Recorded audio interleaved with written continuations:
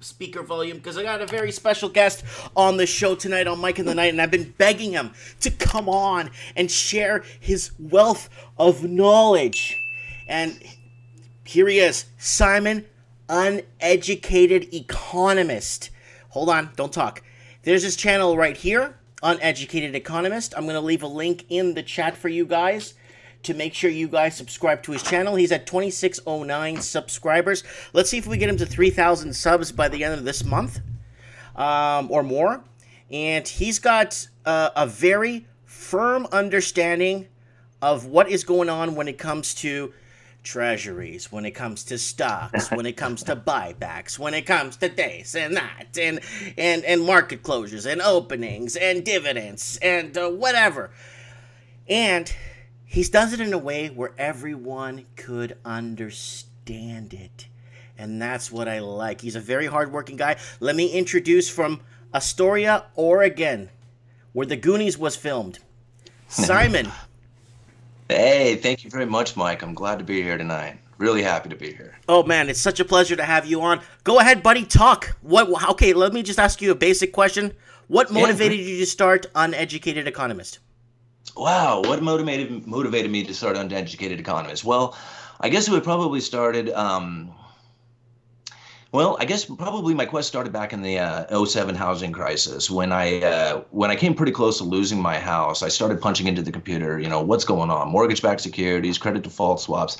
I didn't know any of this stuff, I would sit there and I would watch CNBC and they would speak and I would understand the words like I knew the definitions of the words, but they would talk in such a way that it sounded like code. And I just never understood these things that would just kind of go past me. Even if I would just sit there and really try and pay attention, I just still couldn't get it. So I just went to Google and I just started punching in there. What are credit default swaps? What are mortgage-backed securities? What is the Federal Reserve? What's fractional reserve banking? And I just kept doing that. And even still today, I ask questions to myself all the time. Then I go to Google and start punching it in there and finding out. So every day I try and learn a little bit more about what's going on out there. And Treasury yields. They're the thing that I've been keeping my eye on lately. Tell us, explain to a lot of the first timers that are getting into understanding the markets. What is a Treasury yield? How is it attractive? And when is a safe time to buy? Remember, guys, we are not giving any financial advice. We don't know anything. We're just talking. Go ahead. Yeah, absolutely. Yeah, I am probably, when it comes to market timing, I am probably like the worst market timer in the world. So I don't even try and give like investing advice and stuff like that. But I do like to look at these, at some of these things and then try and explain to, at least from what I see in it. And a lot of people think that I kind of break it down and make it a little more simpler for them. So what is a bond? Well, what are bonds and bond yields? A bond is real simple. A bond is a loan, right? I mean, that's the simplest way to put it. And bonds typically have a short-term duration to long-term durations, right? And a lot like, if you're buying a house, and if you're taking out a long-term rate, you're going to pay a higher interest rate. And if you take out a short-term, like 15 years, you're going to pay a shorter or a lesser of an interest rate for that. And bonds are very similar. So typically on a short term, you're going to pay a low interest rate, and on a high term, you're going to pay a higher interest rate to it. And these are what basically is the security behind loans, because they're the most guaranteed, most secure loans out there because they're backed by the U.S. government, right? So that's what the basic simple explanation of a bond is. And then what's big talk right now is a lot about the bond yields, right? The yield curve, right? So a lot of people don't understand quite what that yield curve is, and that's where that short term to long term rate is, where you have like, it'll start off with a shorter term and then it'll kind of curve into a longer term, right? Mm-hmm. Well, when that starts to flatten, it means that the short term is starting to catch up to the long term rates as far as what they're willing to pay. And right now, what we have is very small inversions happening inside of this yield curve, which would typically be short term to long term. What we end up having is we have sections inside of there that are now paying higher interest rates on the shorter term than they are on the longer term. Yes. And what this is doing is it's causing a fear inside of the market. So basically, when you have a 1-year treasury that's demanding a higher interest rate than say a 5-year or 7-year treasury, What you have is you have investors who are very nervous about the market that year out. They don't want to tie their money up during that time. See, if they give that money up and buy that bond, then they're going to be tying their money up. And they're like, man, what if an asset becomes more, drops in price, and it would be a better purchase than this treasury that I got. Right. So if you're going to have me buy this treasury, I want a higher interest rate. And that's what causes those interest rates to go up inside of that yield curve, is because of the nervousness of investors for that period of time. Yes. So when it basically inverts, what it shows is it shows a signal that, hey, this 3-year bond's more attractive than the 7-year. And then people start to scratch their heads and wonder, wait a minute, why am I going to tie up 10 G's in a 7-year bond that's going to pay less than the 3-month? So exactly. Yeah. So yeah, and exactly. And so what you end up having is that if you is banks end up, and I'm not like some banking guy, right? So I don't know anything about banking business. I don't know but I do know that these guys borrow short, and lend it out for long, right? So they borrow short-term rates that are less interest rates, loan it out to you for longer term at a higher interest rate. They make the money in between. Right. So if they cannot borrow this short-term interest, at a rate that they can lend it out for a longer-term interest, then they can't make any money in there. So what ends up happening is they don't loan the money out, and you start having a credit freeze, where all these banks get fearful because they don't want to loan money to anybody else, because they're afraid that that they won't be able to have the money on hand. So, boy, did I kind of mess that up there a little bit. They're basically, they won't be able to borrow the money at a short-term rate to lend it out for longer. So they don't want to loan it out, right? They want to hold on to those funds until they can get an interest rate that pays more. Right. Of course. Well, it's actually more attractive, right? Okay, guys, people just joining into the stream, welcome, welcome, welcome. This is Uneducated Economist. I'm going to leave a link right now to his channel in the chat. I know we're on my backup channel, so we already got people coming in, which is really nice, and I couldn't believe how fast this channel picked up the second they flagged a 3-year-old video talking about telling people not to buy in Sydney, Australia, from 3 years ago, too, with no music, with no backup stuff, with no, with no, I don't know how to say this, with no reason for them to delete the video. So they had to give me some sort of I don't know how to say it here. A warning, I guess, in their way of doing business when it comes to, I don't know, flexing their muscles is what it is. Yeah, and it just kind of blows me away that they would do that. It's just, I mean, I guess it doesn't. I shouldn't be shocked by this kind of stuff, but I mean, when you're giving your opinions, and you're stating it out there for your friends to hear, and they want to hear that opinion, who are they to tell you? Who are they to stop that? And I don't know. Yeah. So okay, tell us. So the inversion we talked about the basics of a bond. So you were also talking about the market, the movement in the markets, especially the losses we've been experiencing here, well, in the United States, and most of parts like the Japanese market, too, was taking a bit of a beating a week or two ago, and so did the Chinese markets about a month ago. They got a huge uppercut, and everything was in the red. What do you see happening in Q1 of 2019? Well, personally, I think that the Federal Reserve is going to continue to try and raise interest rates. I think they're going to continue to try and raise them simply to try and have some sort of ammo to combat the next recession. I think by that time it will be too little, too late. I think they have way too much on their balance sheet right now, and this raising of interest rates is probably going to do too much damage to the economy for them to hold out very long. And then they'll turn around. They'll turn around the quantitative tightening, go back into quantitative easing, and they'll fire up the printing presses again. The only problem I feel that this time is that it's not going to turn out very well for them, because I just don't feel that the world is going to buy into it again. I think they'll probably start to abandon the dollar, and we're going to end up running into probably a lot like what Peter Schiff says, and running into like an inflationary recession. Okay, you brought up a really good discussion piece there. Dropping the dollar. I see personally. I see India. I see China, Russia, Brazil. I see a lot of countries dropping the U.S. The, the greenback. Yeah, What yeah, do you and this think, in is your opinion?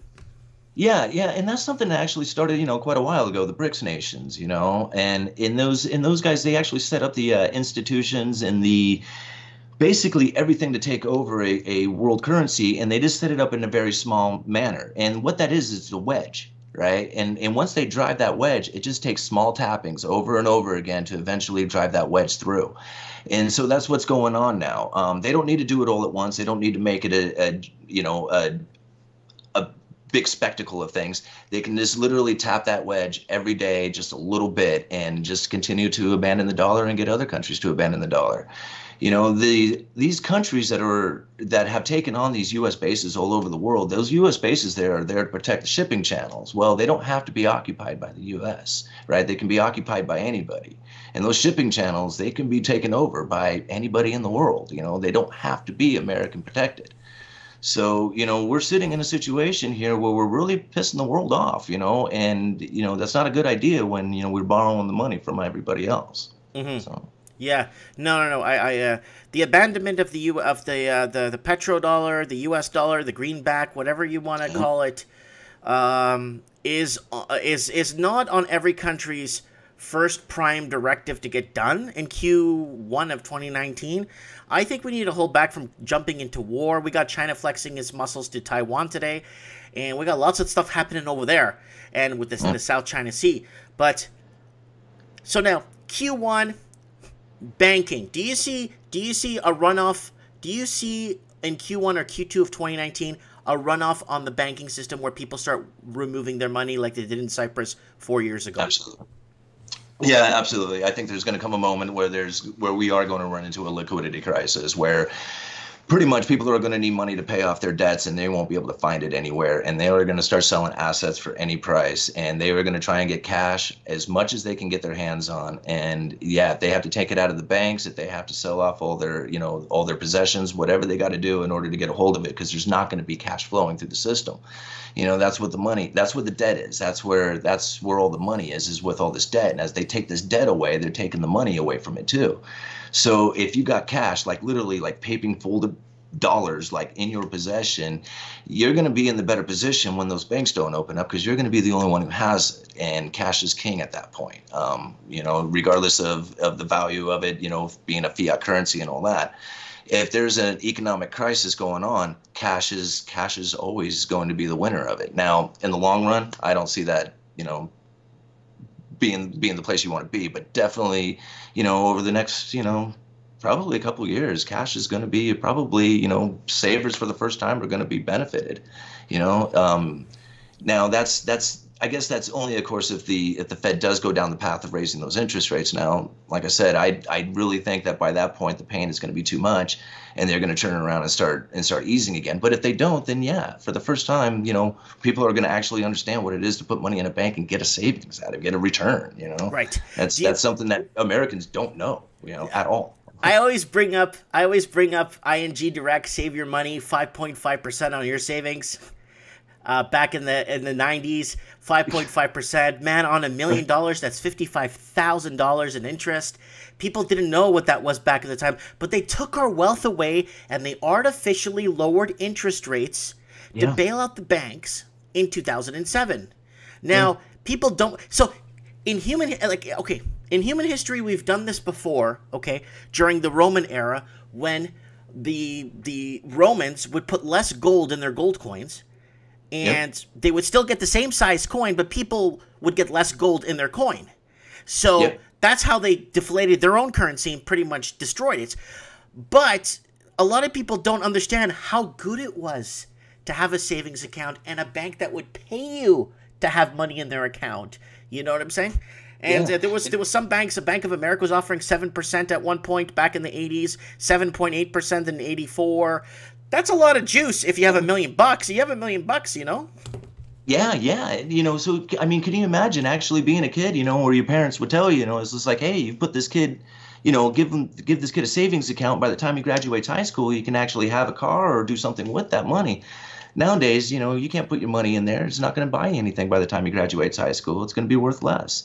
And just like you were saying about the Romans and the coins, the nice thing about what the Romans were doing as far as governments and depleting the value of those coins is they got to spend them at face value.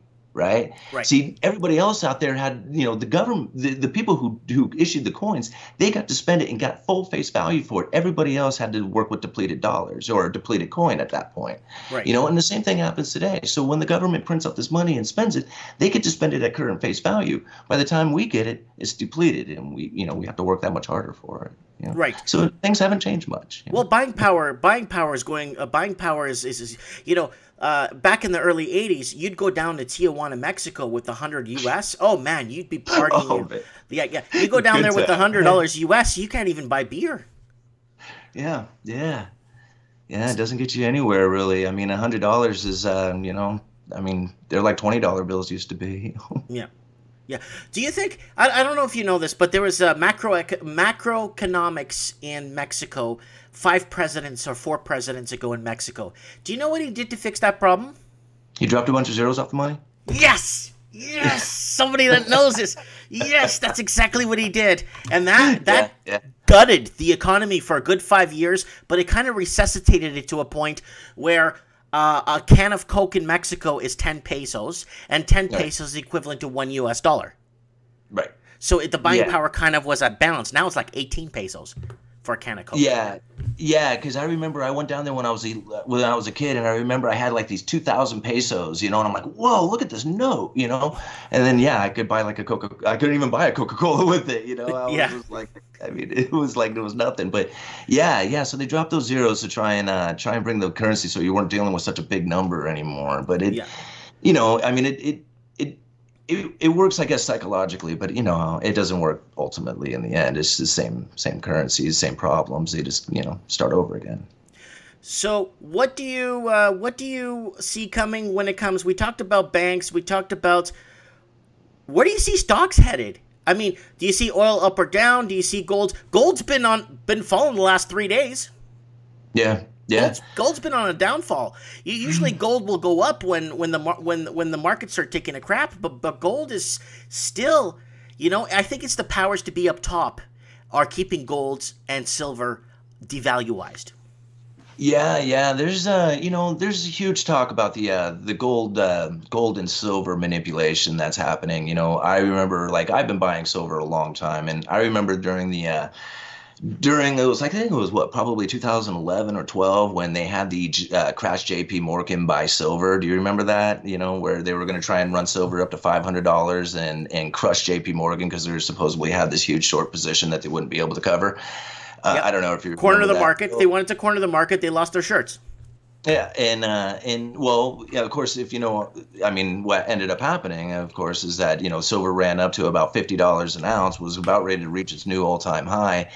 And they started hammering it, and more paper silver started hitting the market, and they started dropping the prices down, and it dwindled all the way from $50 all the way down to what? I think it hit somewhere around $14 an ounce a couple of years ago or so. So, this obviously is not a natural market that took place, with this massive rise and then the unnatural fall that it took place and then stayed as low as it has. I mean, all this money got printed up and it flowed into the bonds and the stock market and it flowed into real estate, but it didn't touch precious metals. Didn't even come close to it. Mm-hmm. The reason why? They don't loan money. They don't loan. Well, I guess somebody could buy it on margin, but they don't. The average person doesn't go out and take a bunch of loans out to buy gold. No. If they did, then, price of gold would be hundreds of thousands of dollars an ounce. Right. Well, here's the thing. I'll give you an example. This is how much paper we have on Earth, silver certificates, and this is how much silver we have. So we can't cover the actual silver physicality if everybody calls for it at the same time.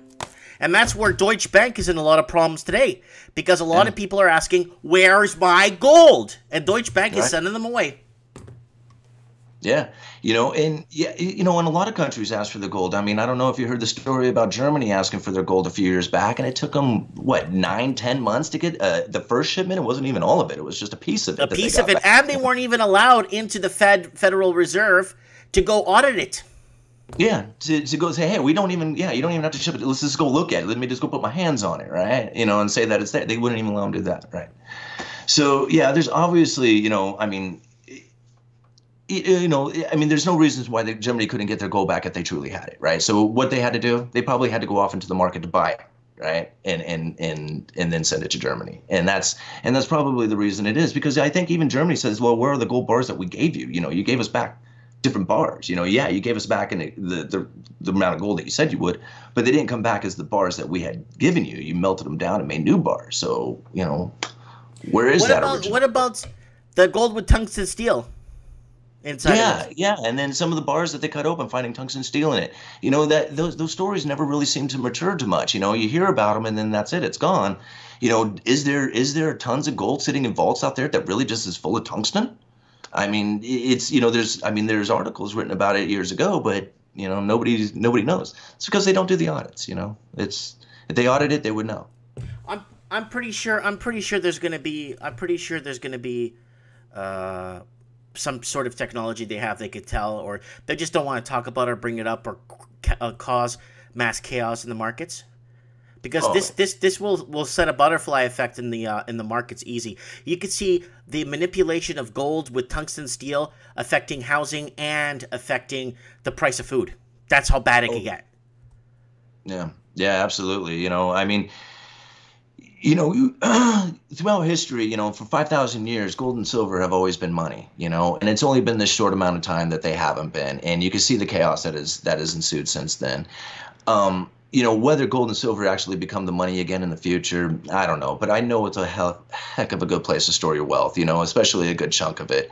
When prices are down like this, there's the downside risk of buying silver and gold right now is so minute, I mean, considering that, how inflated everything else is out there and the uncertainty that's going on out there, silver's kind of sitting down there going, hey, I'm unloved, unnoticed, come on and check me out. Do you remember that guy that invented, it looked like a card like this, like a typical credit card, and inside it had little pouches of gold, and then if you wanted a 20 denomination, you punch out 2 of them and you pay them in gold, and if you wanted $50, you punch it out of the card and give them real gold? Do you remember that? That was circulating the news, and they killed it right away.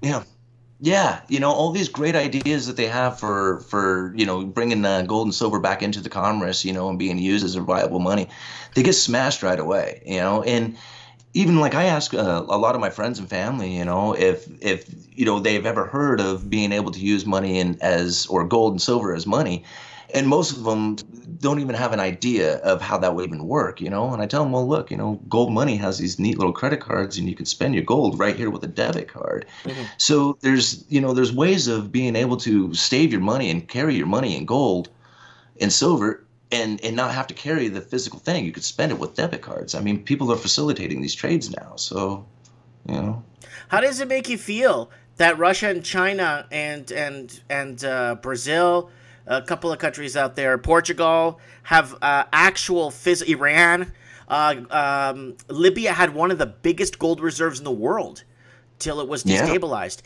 Like, how does it make you feel that economic-wise that it's not on your shores and they're so secretive about it? But when they talk to the Russians to see their gold reserves, oh, come on in, bring your cameras, take a look at this. You know what I'm saying? Yeah. They check the Portuguese gold reserves because the Portuguese found a ton of gold in Brazil.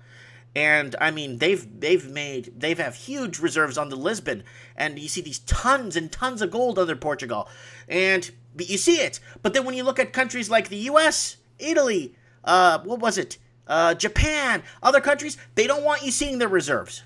Right. What's the big secret when other countries are like, come on, bring your cameras, I gotta show this to the world? What is the big secret? Do they have it or do they not?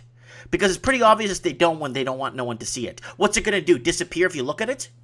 Yeah, and it's funny, even if they, even with the amount that they do have, I mean, that they admit to, it would run the country for 2 or 3 months or something like that. It's like the amount of gold that they even admit to having is really insignificant to the amount of paper dollars that they have printed out.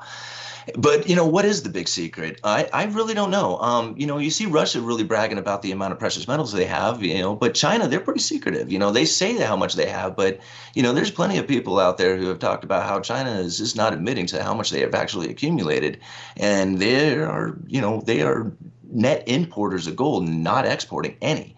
So being the world's largest, gold producer, I think China is being pretty secretive themselves on how much they have, and I think they're doing it for eventually probably world dominating reasons. I mean, if the one who has all the gold is, pretty much the king, especially Have during the you? fiat money crash, right? What do you know about the pearl necklace around India, Malaysia, the bases that China has been building, lending them loans, these countries, and then countries unable to pay back the loans, and then China takes over their ports. Yeah. What do you think of that? What do you know of that? Well, I mean, to be honest with you, short of like what you just said, that's pretty much what I've heard. But this kind of goes back for a long ways because really I was reading articles 10 years ago about how China was, building roads and infrastructures and warehouses and mills and different things all over the globe. It's kind of the same thing. If these people can't pay them back, then guess who owns the roads, the mills, and the warehouses, so this is something that China has been doing, pretty heavily at least from what I can tell, for the last 10 years. Okay, I got a question from California here from Low Roller Scratcher. Mike, can you ask Simon, does he invest in Bitcoin? Yes, I do.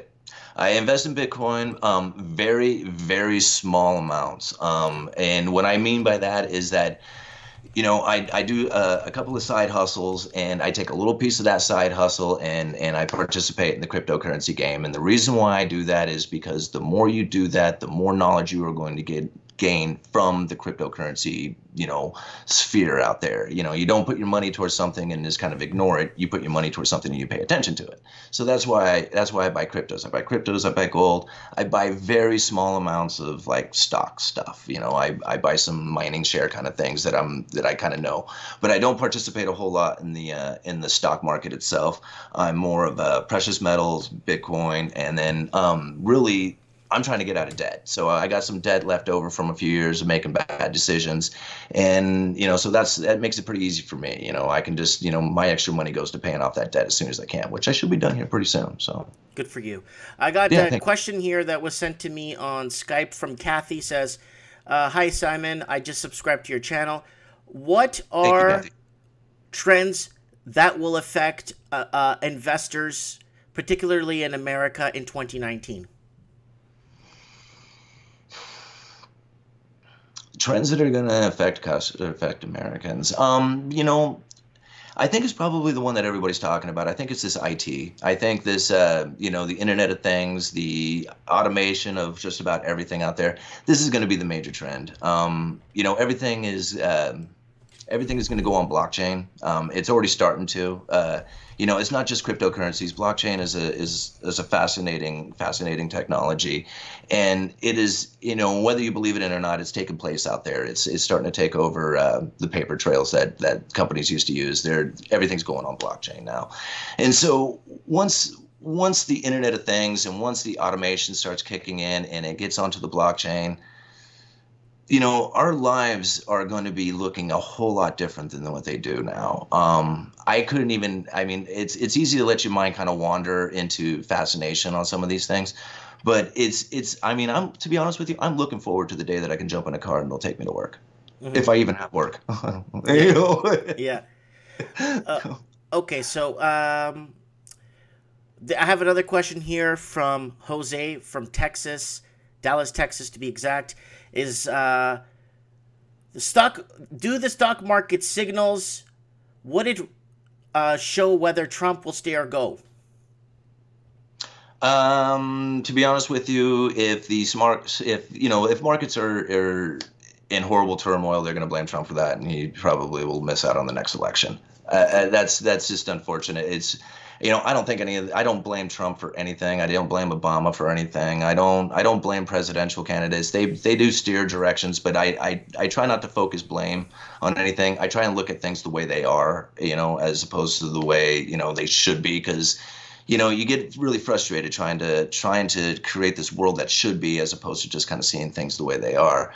And unfortunately for Trump, when he took on this presidency, he really did well in that first couple of years with the stock market running, and everybody was just so happy and they had all this money and stuff. But then, of course, it's the wealth effect. So as the markets start to start to fade away, and these people are upset that they didn't cash out, they're gonna blame Trump, and they're gonna say, hey, this is your fault, and we're gonna look for somebody else. And unfortunately, it usually swings. You have a pendulum, so it swings. And then Trump was really extreme to one side, so it's gonna swing to the other, and who knows what it's gonna end up landing at. I kind of see a Bernie Sanders kind of style, something like that affecting the United States here. Okay, we got a question from Cindy from Melbourne, Australia. Do you see sales or sell-offs on Apple stock? I just purchased a whack load of Apple stock Friday. Do you see a sell-off, or do you see them buying back stocks? Yeah. Again, I'm a terrible market timer, so I would, I mean, whatever I say, you probably should do the opposite of. But I honestly, I don't see I see, like, you'll probably find some turnaround in the markets. You'll probably find that, I have some good weeks or good months or something like that. But we're going to be on a downtrend in the markets for, I'm assuming for quite some time. Again, this is all depending on the Fed. If the Fed continues with the interest rate rising, you're going to see a downward in the market, and if they don't, then you'll see, party time at the market again. The only problem with these things is that it's hard to say, how effective these things are going to be. Like, their policy changes always take like months to really kind of kick into gear. So they'll make a decision now, and everybody says, "Oh, look what it did to the market," but really that decision doesn't take effect for another couple of weeks here. It was more of just market sentiment that's moving the market. So now the Fed can really, like, if they want to, they can make the markets go up or down just by simply saying that they're going to raise or not raise interest rates. I mean, they got the market at the reins, really. I got a question here from Simon, from Simon from Skype here, and is from Welland, New Zealand, and he wants to ask, how did the American stock market get so bad, making it the worst in 10 years within a couple of months? Yeah. And I think a lot of it kind of has to do, again, back to those interest rates, and if you notice, like, if you go and look at the Treasury yields, they started to invert November 30th. Okay, November 30th was the last day that there was no inversion going on inside of the Treasuries. Ever since then, every single day since November 30th, there has been some sort of inversion in the yield curve. Even if it was, just a minute 1 basis point inversion, it was still an inversion, and it was happening. And it's happened every single day since then. So that says a lot to me that these interest rates are what's mainly affecting the markets. They shouldn't be, but they are, right? They should be working independently from each other and having their own markets, but they don't. So people are flooding either out of bonds and into market, or they're getting out of markets and into bonds, and there seems to be this path, and it's all dependent on what the Fed is going to say today. I mean, whether or not, hey, markets look good, it looks like jobs are growing great, so we're going to continue raising interest rates. Oh man, worst day in a long time. Maybe we'll back off on raising interest rates. It's a different story every day. Okay, Peter Peter from Sydney, who will be later on the show, asked, do you see the United States going back into QE anytime soon? I do see him going back into QE, not necessarily soon. I think probably the Fed is going to wait for the pain to be more than people can bear. He's saying 2 years. He's giving it 2 years, in about 2 years. That would seem reasonable. I think that would be reasonable, that in 2 years that we're going to have some pretty economic stress going on. That's to the point that, they demand the Fed do something about it. The Fed is mandated too. They're mandated to deal with employment and some other issues. So, like, as long as these certain indicators aren't triggered, then they're not going to do anything, right? Because they're kind of forced to by their systematic rules. Now, they do have policymakers in the background who can change these policies at any time, but they keep saying it. They're data dependent, So yeah, once everything starts kicking in and starts proving, and saying, here's the data for you, then they'll probably start kicking in the quantitative easing again. But they're loaded right now. They're loaded. Their balance sheet is just loaded with these bonds right now that they're trying to offload at what, $50 billion a month or something like that. And they want to kick that up. it's not going to be an easy task to do, and so that's where the pain is going to be felt as they're trying to get rid of all this stuff so they can deal with the next recession. I got a question here from Kevin Franklin from London, England, or sorry, Manchester, England. Says J.P. Morgan has announced several hours ago that their charts are showing a blistering stock market rebound headed in the next quarter. What do you think? Yeah, maybe. I don't know. I mean, I see these guys, these analysts, they come out every day and they'll talk, you'll find ones that say that the market's going to be ripping and roaring and crazy. The other ones will say that it's going to crash on you. Honestly, I like I said, I'm keeping my eye on those interest rates. The Fed I think that's probably going to be the indicator. If this guy has some inside knowledge that he thinks that the Fed is going to, stop the selling of those bonds and maybe, try and actually do some bond purchases or something like that and start flooding the market, he might be very well right. It might be a ripping and roaring market after that. And you never know. It may not even take that much effort out of the Fed to do that, to change the market sentiment around. Is it going to work? Well, probably not. I mean, it isn't working right now, so I doubt it'll work again. Okay, I got another question here from my man Peter from Sydney, Australia. He says, Michael Pento says that QT will finish in the middle of 2019 as... Hold on, I'm trying to open this whole... QE about 2 years. Pinto. Okay, let me start over. Michael Pento says that QT will finish in the middle of 2019 as the $50 billion monthly pain will be too much for the market to bear. Yeah. Just kind of what I was saying there. So yeah, Michael. I mean, that guy, he's pretty smart. I like that Michael. What is Pento? How do you say his name? Pento? Yeah. I've listened to him quite a bit, and I really like him. And I think that he might be a little early on that forecast. In my opinion, I think that might be a little quick. But he's quite a bit smarter than I am. I think that honestly, that I think the Fed is probably going to try and unload as much of those balance sheet as they can, and I think they'll probably try and carry it through 2019. Whether that actually works or not, I don't know. But that's kind of what I see. And the only reason, again, the reason why I think that is because I would think that if I was them, I would want that ammo. I would want to be able to purchase more assets and to be able to drop the interest rates again, and they can't really do that right now. So that's why I think that it's going to continue on for a little while, into the future until they can at least get close to that ability, Okay, guys, we got the Uneducated Economist here. If you're just tuning in, we got people tuning in all the time. Uneducated Economist, he's at 2,609. Let me refresh that and see if it went up. Thanks, guys. Thank you very much for subscribing. Oh, yeah, you went up, I think, like 7 or 8 subs right now. Guys, please support the Uneducated Economist. He's going to be giving giveaways on his channel once in a while, some free shirts. I saw that shirt you got made. That looked pretty cool. Yeah, isn't that cool? My family got me this shirt here, the Uneducated Economist. Yeah. Check. Yeah. He's got some really good videos, guys. I like the video. I was watching the video today right here, going over some of the coins that you went and some of the paper currency that was backed by silver and that wasn't backed by silver. I was watching that today. That was really good video. Very, very intelligent, very upbeat, very to the point. A lot of these people ramble on too much, and I guess they want to overshow or overstate what they want to say. You just get to the point and you tell people so it makes absolute sense. You know what I'm saying? Guys, please support his channel, Uneducated Economist. He's at 2612. Let me just copy the link on his channel for you guys, and I'll put it into the comments section. And hopefully he'll be live streaming soon. Yeah, that might be something I might get into here pretty soon. I really enjoyed doing this. This was a lot of fun. Thank you. Yeah, I need you to start doing this so then we could I could be on your show. I'm not really good. I'm a little bit better at maybe engaging in conversation and asking questions and watching where things are headed. I'm not really super educated myself. I mean, I barely have a high school education. You know what I'm saying? Yeah, that's me.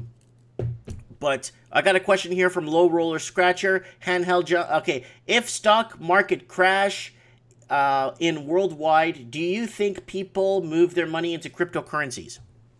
Yeah. I think that during a heavy economic run like that, cryptocurrencies will definitely start playing a part. And a good example is I just look to where around the world where you have economic crises happening right now, Venezuela and Cyprus and all these places where you had these huge economic turmoils happening. Bitcoin immediately was taking off in these countries. They started using it, because it was basically a currency that everybody could get to. So yeah, if I see an economic crisis in the future, or if there was one, I definitely see cryptocurrencies playing a huge part in that. With that being said on it's hard to do. It's really difficult to try and wrap your head around which one is going to be a good one, because there's, a lot of them out there. I try and look at some of the projects that they're doing, and if their project is kind of geared towards dealing with a currency as itself, then those ones will probably do okay during the economic crisis. If it's something that's geared towards, I don't know, one of the like gaming or something like that, then, probably not. My favorite is BitConnect. What's up? I love that guy, man. That guy was so funny. What's his name again? What's his name? Jose something? Oh man, I wish I could. I can't remember right now. But yeah, I just loved his enthusiasm when he was up on he truly believed it. Good Lord. Okay, let me Okay, I got it right here. Hold on, we're gonna put it on the channel, guys. Hold on.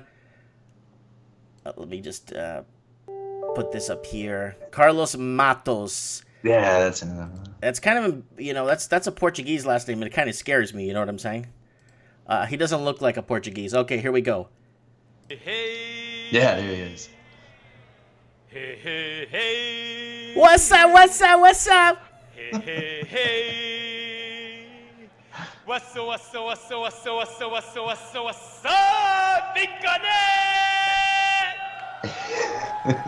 And then he talks about how he got $7,000, and it's like, yeah. Oh my God, you doing this all for 7 large? Jesus, he probably ruined the rest of his life. No one's gonna take him serious. Yeah. Unfortunate. I mean, that's just the case when people will kind of fall into this idea of quick and easy money. And it's just, I mean, yeah, some people do it, but it's obviously it's not there. You end up losing everything you own, when you do something like that. If I was to give any kind of warning out there for people when it comes to these cryptos, is like, I mean, please have a level head about it. And, buy cryptos as a knowledge thing. I mean, that's what I did. I mean, that was kind of like when I would put money towards cryptocurrencies, it was because I wanted to gain my knowledge in cryptos. I wanted to learn more about them. And so that was kind of like my pay to learn. And then I get some reward. I get some cryptos that I get to play with. And, I get to spend them with my buddy who does computer services for me. So I do get to spend some cryptos too every once in a while. That's good. That's good. Yeah. Any final words? Man, I just wanted to thank you. Thank you for bringing me on your show, and thank you for supporting my channel. Thank you everybody who is subscribing to my channel. I appreciate it. I never would have thought that this channel would have gotten this popular or gone this far. So, I appreciate it, guys. Thank you. I know you don't know this, but I'll tell you right now that I've been plugging your channel every week for the last 2 months. I see that, man. I see mentioning my channel on your videos, man, and it touches me every time you do that. I really appreciate it, dude. Well, because it's worth it. You're worth it, right? And you're a hard worker, and you're good. You're a very good person. You got a good soul. Thank you, man. Thank you, and I appreciate it, man. I thank you for all the hard work you're putting in as well. You're dedicated to doing this, and this is grand, man. You're doing good, and I'm glad to be part of your team. Yep. I'm gonna probably pick up a sweater like that. What does it have on your arm? Oh, it's the manufacturer of the sweater, so I don't want to give you any labels or anything like that. Oh, okay. So they actually advertise a bit on your. What's that? They advertise a bit on your thing, so they get a bit of a little bit of recognition on their end too.